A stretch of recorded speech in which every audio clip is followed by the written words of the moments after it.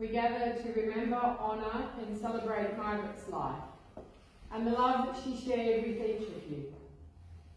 My name is Reverend Nicole, and I'd like to welcome you to St John's and to hear the words of Jesus Christ our Saviour. I am the resurrection and the life. Those who believe in me, even though they die, will live. We come together today to thank God for the life of Margaret. As Margaret's family and friends, we are gathered here today because you have known her and loved her. Margaret is a treasured mother and mother-in-law of Tim, Isaac, Daniel and Lauren, and Joel. An adored sister and sister-in-law of Robert and Bernice, who is deceased, and Phil. A precious nan to Memphis, Isabella, Ruby, Amber, Layla, Jack, Morgan, Patrick, and Sebastian. A deeply loved auntie of Adele, Andrew, Gary, David, Mark, Ben, Amy, Cheryl, and Beck. A loving cousin and friend to many. Margaret's earthly journey has ended, and so here we will mourn Margaret leaving us, honour her life and death, reverently farewell her, lay her body to rest, and comfort. And as Christians we believe that there is hope in death as in life, and that there is renewed life in Christ after death. Every life, including Margaret's life and our own life, is precious to God. We come believing that all human life is valuable.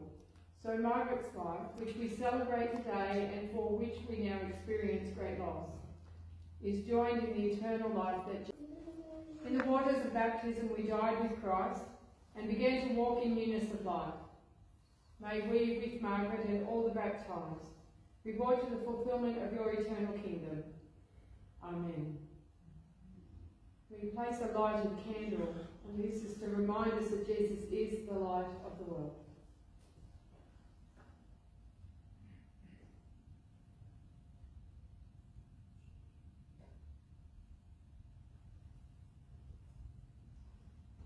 Let us pray. Light immortal, you brought light and immortality to light through the gospel. May we, with Margaret and all the baptized, know the full light of your risen presence. Amen. The next is the scriptures, or the Bible. The Bible is God's word to us.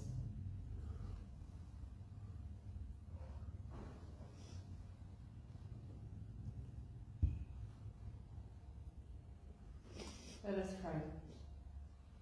In life, Margaret was nourished by the word of God.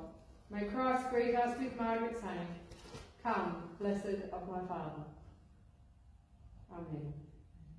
And finally the cross, reminding us that Jesus died for each of us and for Margaret, so that we may all have eternal life.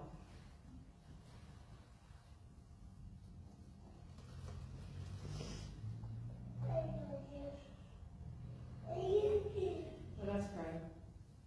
Lord Jesus Christ, you bore our sins on the cross. May this cross be a sign for us of your love of Margaret and for the forgiveness of her sins. Amen. going to invite you to pray with me the prayer of peace, which is printed in the order of service you received as you came in. Let us pray together. Loving God, you alone are the source of life.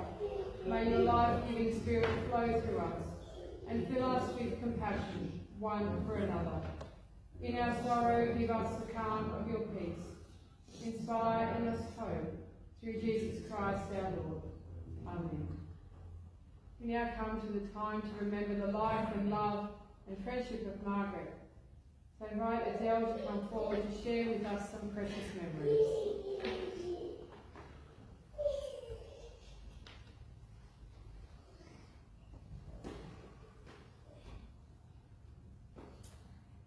I'm going to read a letter written by Margaret's brother Robert. So I'll just read that and then I'll share some thoughts with you. This is a written record of my memories of Margaret Jane Raymond Nee Ewing by Robert Ewing, her eldest brother. Margaret was born on 21st of May 1958. She was just 18 years old when her mother died of a heart attack in 1977.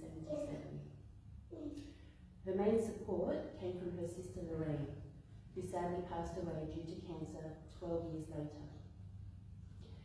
Ben, her father, remarried in 1978. This was a time of unsettled relationships, particularly for Margaret and her brother Alan. Ben died in March 2000 due to ongoing strokes. Margaret married Steve and they had 4 sons, Timothy, Isaac, Daniel and Joel. The marriage ended and Margaret became the sole supporter on a single parent benefit.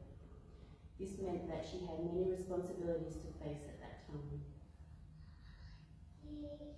I recall that Margaret was a happy baby and young child. Her mother used to curl her hair with rags.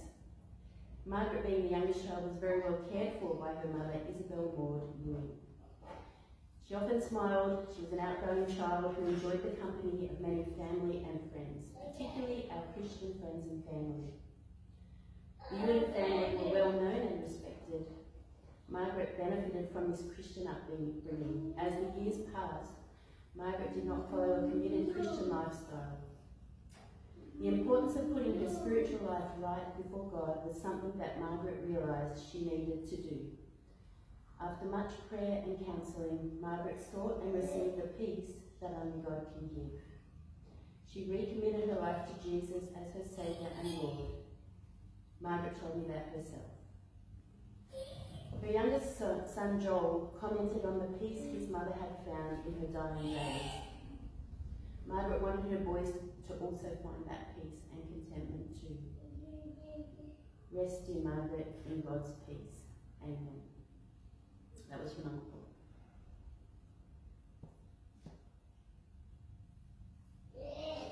And I just wanted to share a few thoughts. Auntie Margaret, as we called her growing up, we were very close to her. We spent a lot of time with her in our growing up years. She was nearly 13 years older than me and only nearly 8 years older than my eldest brother. So, you know, my mum was older when she was born. And I remember that my mum used to give her lots of things and buy her lots of things. She just adored her. She used to say that she used to give her all these lollies to eat, and she was surprised that her teeth were still so good. You can see very good teeth. I remember that she taught me how to crochet. She was good at it, I wasn't. I remember that my mum and Auntie Margaret both liked surprises, and then one day we had lots of kids in our family, and one day we all just turned up on her doorstep at Dubbo and said, "Surprise, we're here to stay." That was my mum, and she loved it. She loved it. Then when I was 17, I went away for a few weeks, and when I got back, I walked into my mum's room, and out of the ensuite jumps Auntie Margaret and Tim and Isaac. Surprise! So they liked their surprises. I know that Auntie Margaret treasured her family, her parents, her siblings, her children and her grandchildren. grandchildren. And a few weeks back, my brother Andrew and I went to see her, and we prayed with her. She said we all needed to hold hands. She said she didn't know why, but she just felt we all needed to hold hands. And we prayed, and she was just praying for all of you. She was praying for the children and grandchildren, just to know that God loves you. And she was just so peaceful and calm, and yeah, it was amazing. She just had that peace that only God can give us, I think, that we can all have. So I just want to say I just thank God for Auntie Margaret, and it's sad that she had to leave so soon. Hard to get your head around that. But I know that she's in heaven with Jesus, reunited with parents and with my mum, and she'll always be in our hearts and minds.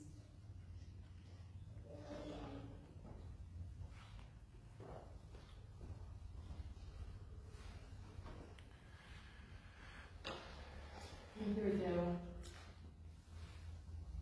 Margaret's sons also wrote something that they wanted to say, and I'm going to read that for you now. Mum was born on May 21st, 1958, and she was a happy child. She loved her family with every part of her soul. Mum was a happy person that loved her children and grandchildren with everything.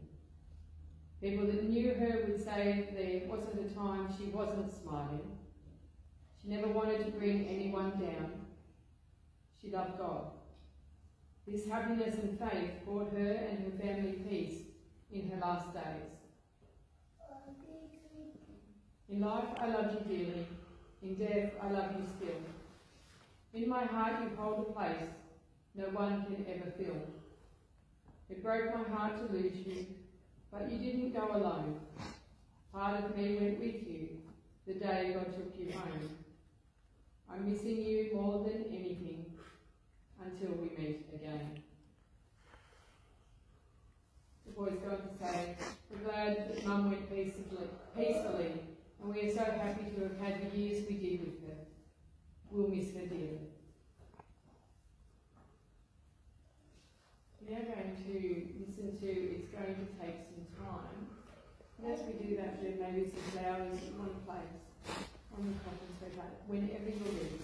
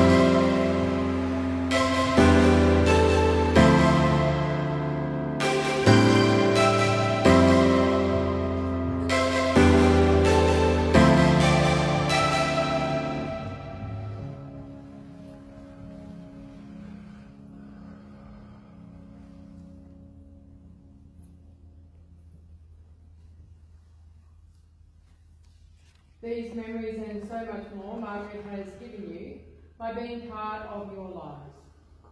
We respect her journey through life with all its realities. We pray that she will travel safely in this next part of her journey, and our love goes with her. Thanks be to God for the gifts we have received from Margaret.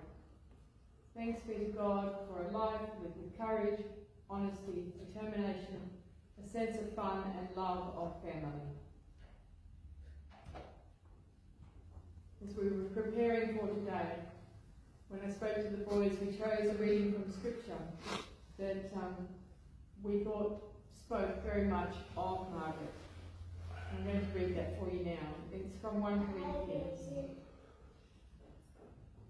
If I speak in the tongues of mortals and of angels, but do not have love, I am a noisy gong or a clanging cymbal.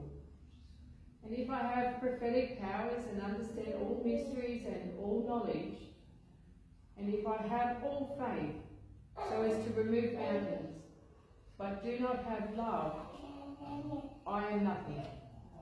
If I give away all my possessions, and if I hand over my body so that I may boast, but do not have love, I gain nothing. Love is patient. Love is kind. Love is not envious or boastful or arrogant or rude. It does not insist on its own way. It is not irritable or resentful. It does not rejoice in wrongdoing, but rejoices in the truth. It bears all things, believes all things, hopes all things, endures all things. Love never ends. But as for prophecies, they will come to an end. As for tongues, they will cease. As for knowledge, it will come to an end. For we know only in part, and we prophesy only in part. But when the complete comes, the partial will come to an end. When I was a child, I spoke like a child. I thought like a child. I reasoned like a child. When I became an adult, I put an end to childish ways. For now we see in a mirror dimly, but then we will see face to face. Now I know only in part, but I will know fully. Then I will know fully, even as I have been fully known. And now faith, hope, and love abide, these three, and the greatest of these is love. The reading and songs chosen for today's celebration of Margaret's life say much about Margaret and much about her faith, much about her family. And they say much about God, who loves all people unconditionally. Today is about love. It is about how Margaret loved each of you and about how you loved her.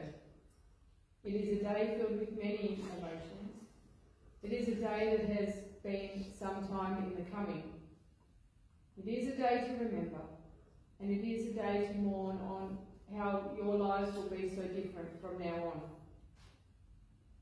Our reading today is all about love, and was chosen for that exact reason.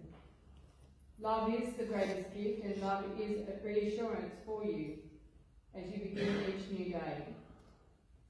May they give you strength, courage and hope in your grief. I pray that the words of our reading and songs penetrate deeply into your hearts, that they rest gently in your souls, and that you too are able to find the peace and hope of the resurrection in Christ Jesus. It was such an important part of Margaret's life, particularly towards the end. I hope that you take comfort in these words and always remember that love never ends. Margaret loved her family and her friends. It is very evident. Let us be assured that Margaret is now with Jesus in the place lovingly prepared for her for the end of her life here on earth. May you find hope and assurance in the unfailing love of God through Jesus Christ. As you farewell Margaret today, as you mourn her death and honour her life, I pray that God's love will touch your hearts, heal your pain, and support you in your grief. Amen. So we've gathered today not only to grieve the death of Margaret, but to give thanks to God for her life and love among you, for the ways that she has enriched your lives, and for her eternal life now with God. We've gathered not only to mourn over how different your lives will be without her, but to give thanks to God for how full your lives were while she was in your midst. Today we say farewell to Margaret, and we pray that she may take her rest and be at home with all who have died in God's love. So let us pray to Margaret. Merciful God, we give you thanks for the life of Margaret, for the grace and mercy she received from you, for the many, many blessings in her life, for the ways that she blessed our lives, and for the memories that each one of you treasure. Amen. Let us also pray for Margaret's family and friends whose sense of loss is so keen. When we cannot understand the things that happen and are weighed down by grief and loneliness, uphold us in your love. Grant us the assurance of your constant care, that we may have courage for the days ahead, through Jesus Christ our Lord. Amen. And let us pray for that hope that which only God can give. Almighty God, give us such a vision of your purpose and such an assurance of your love and power, that we may ever hold fast the hope which is in Jesus Christ. Amen. So in faith and hope and love, let us pray together the Lord's Prayer as printed in your order of service. Let us pray. Our Father, who art in heaven, hallowed be thy name. Thy kingdom come, thy will be done on earth as it is in heaven. Give us this day our daily bread, and forgive us our trespasses, as we forgive those who trespass against us. And lead us not into temptation, but deliver us from evil. For thine is the kingdom, the power and the glory, forever and ever. Amen. We come now to the moment of farewell. Part of our grief and sorrow may be for things left or undone, words said or never said, or moments that have never had the opportunity to happen. In silent reflection, let us take a moment to lay aside any regrets and to honour the spirit of Margaret, who would never want these thoughts carried into the future. Let us receive the gift of generosity from Margaret and the forgiveness of God. In a quiet moment now, let us in our hearts farewell Margaret.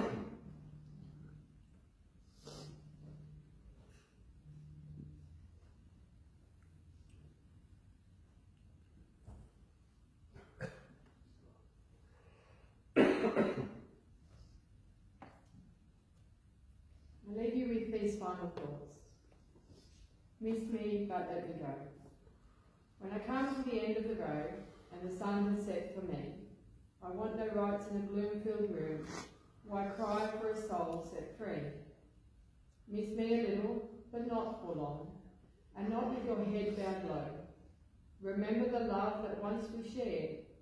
Miss me, but let me go. For this is a journey we all must take, and each must go alone. It's all part of the master plan, a step on the road to home. When you are lonely and sick at heart, go to the friends you know. Laugh at all the things we used to do. Miss me, but let me go. The grief which we now experience as we farewell Margaret is the honouring of your love for her, a love that will remain with each of you forever. We come to the time of committal. Let us entrust Margaret to the mercy and love of God.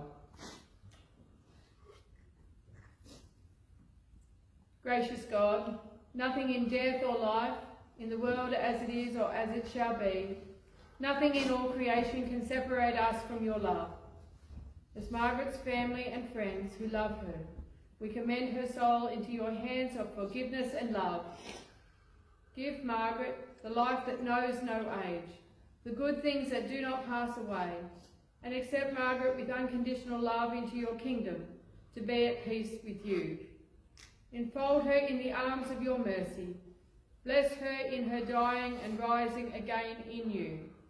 Bless those whose hearts are filled with sadness, that they too may know the hope of resurrection, for the sake of our Saviour Jesus Christ.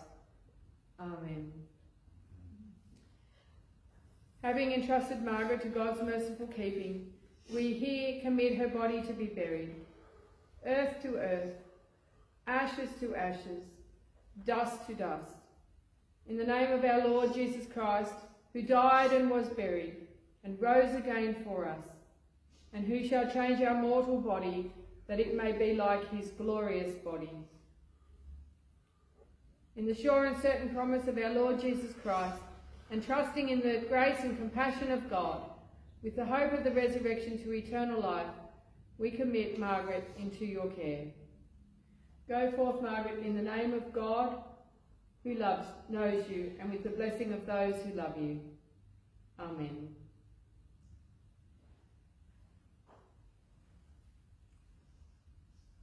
Even as we grieve the loss of Margaret, let us commit ourselves to the comfort of those who miss Margaret most. Let us surround them with our love and pray for the comfort of God. Let us pray. God of all comfort, grant to those who sorrow the spirit of faith and courage, that they may have the strength to meet the days to come with faith, hope and love, not sorrowing without hope, but trusting in your love and goodness. Amen. God of all consolation, in your unending love and mercy for us, you turn the darkness of death into the dawn of new life. Be our refuge and strength in sorrow. As your Son, our Lord Jesus Christ, by dying for us conquered death, and by rising again restored us to life, so may we go forward in faith to meet him, and after our life on earth, be united with our brothers and sisters in Christ, where every tear will be wiped away, through Jesus Christ our Lord. Amen. The service has now come to an end. Please be assured of my prayers for each of you. Thank you for your loving care and prayers and your support for Margaret's family during this very difficult time. Margaret will be buried later, and will be in the care of Smile until that day. Before we leave today, I leave you all with this final blessing. Support us, O Lord, all the day long of this troublous life, until the shadows lengthen and the evening comes. The busy world is hushed, the fever of life is over, and our work is done. Then, Lord, in your mercy grant us a safe lodging, a holy rest, and peace at the last. And the blessing of God Almighty, the Father, the Son, and the Holy Spirit, be upon you and all you love today and always. Amen.